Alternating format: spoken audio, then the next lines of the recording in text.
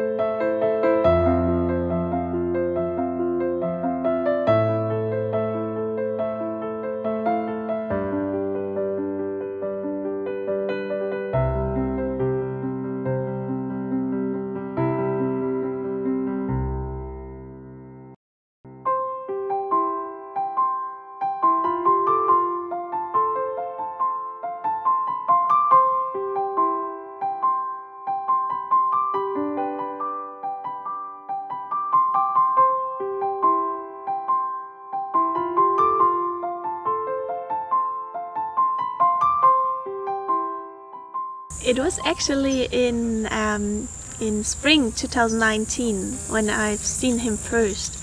It was in a video of our friend Ananda Krishna Prabhu. He has a channel also on YouTube and he's interviewing different devotees. Out of a sudden somehow the video popped up on my computer and I was listening to it and I was so impressed, and somehow I heard his voice first and then I've seen him. I was listening to this lecture and I was so touched because I had the feeling I just recognized my future husband. I've seen him and I thought, like, this man I'm going to marry one day.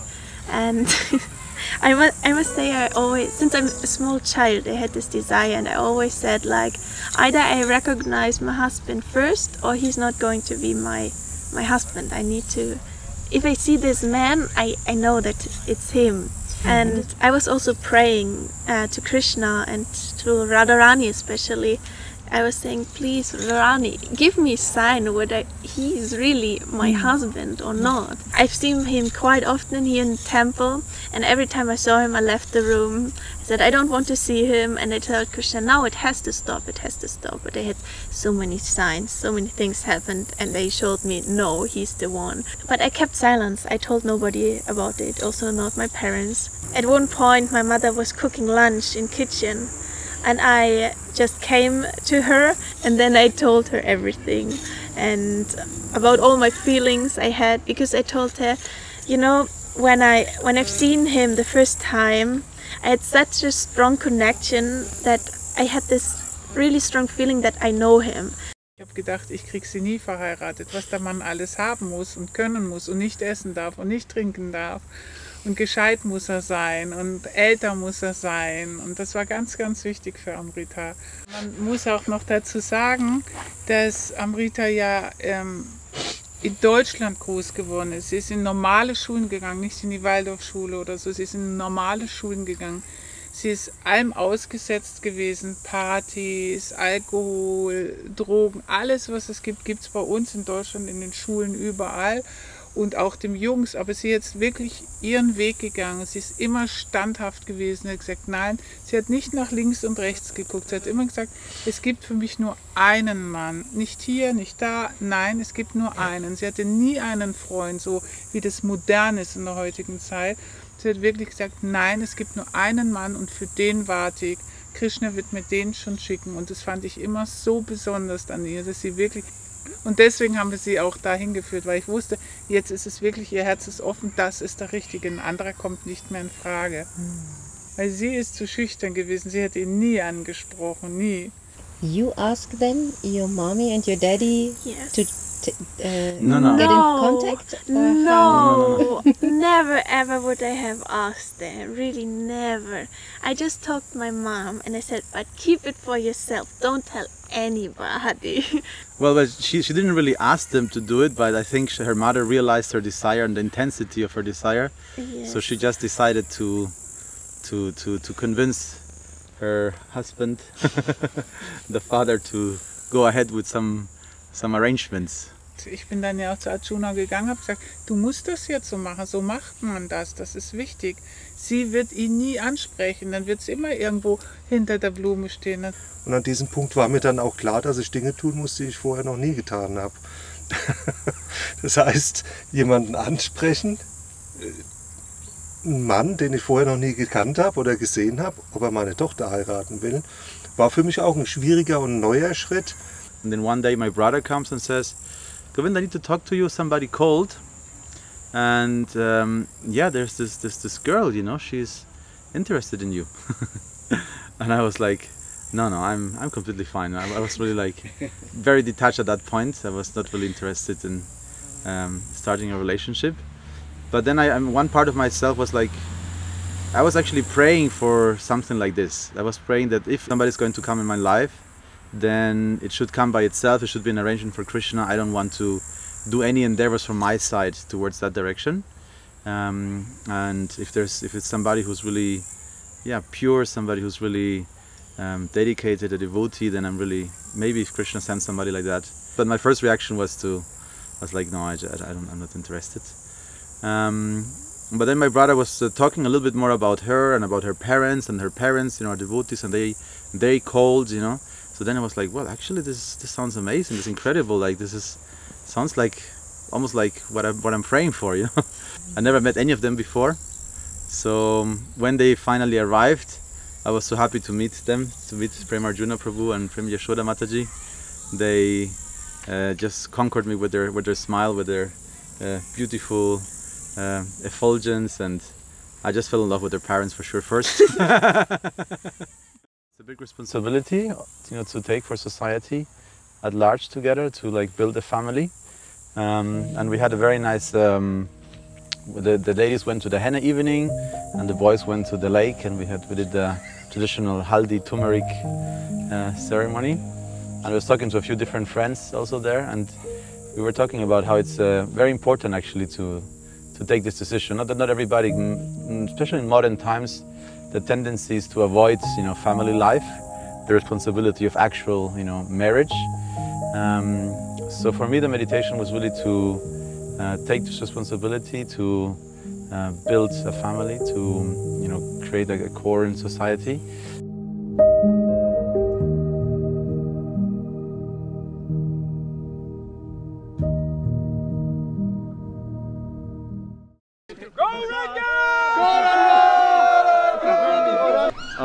What's happening now? Now my hair will be removed, beard gone, hair will go back, and then I'll smear myself with, we'll smear with turmeric. It's for cleansing the skin, but it also is considered to actually cleanse the subtle body. It's very traditional before weddings. Okay. And why are you shaving your beard and your hair? I actually took it a little bit of as a tapasya to leave the beard until I get married. So now I'm taking it off. And also look a little bit younger.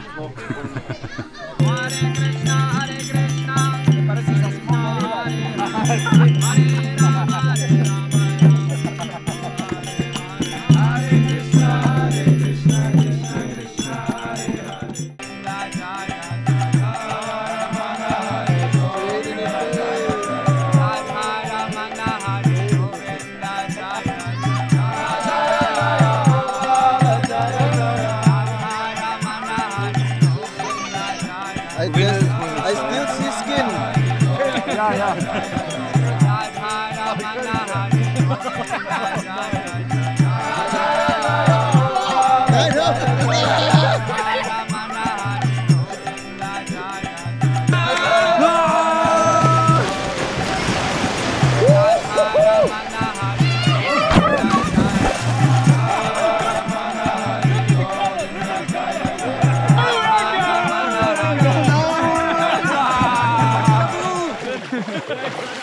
Kennst du doch I would say marriage life is it's the core of culture. Maybe also like the marriage ceremony is a very beautiful expression of culture, and from this then the whole remaining spiritual culture can also grow, develop, expand.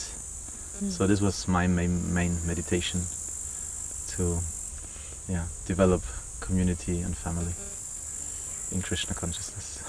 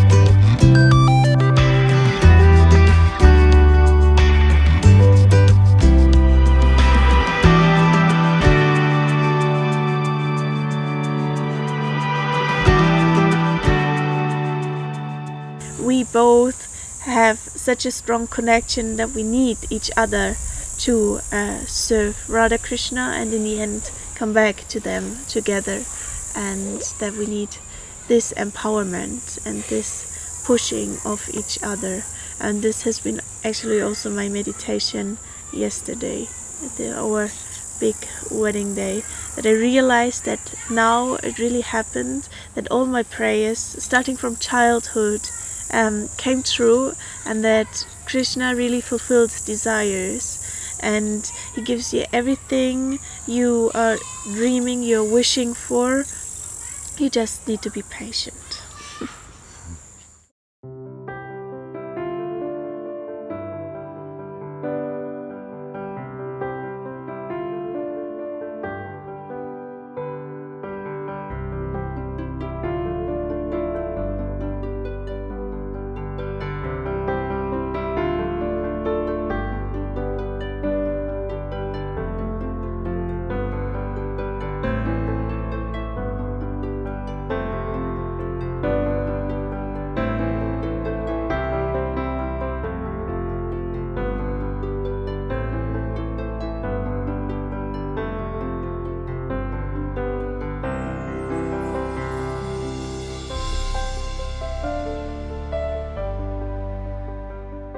Wir sind vereint in Harmonie und Liebe, unseren Gelübden und unseren Herzen. Unseren Gelübden und unseren Herzen. Wow, super, oder? Govinda?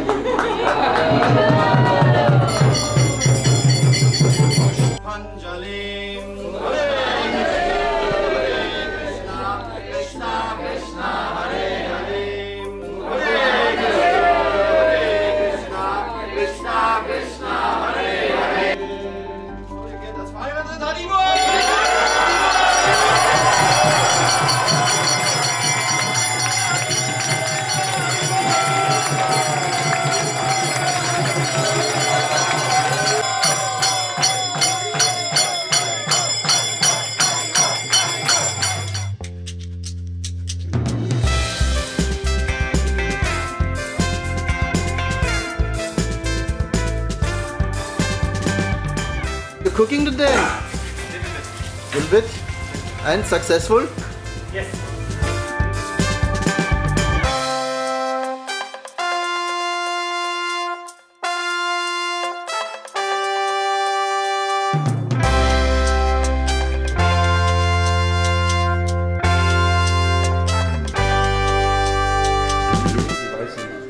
Kuchen, oder? Vermutlich für alle.